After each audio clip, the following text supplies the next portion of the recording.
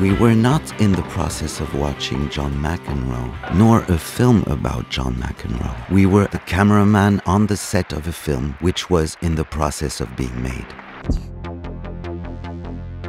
Thanks to his dexterity on the tennis court, it is John McEnroe who dictates and who allows himself the right to say, "cut," by shortening the rally. He found it difficult when someone else wanted to take charge of exchanges, and he doesn't hesitate to ask the technicians under his orders for what reasons the film of the match has been interrupted. What's the problem?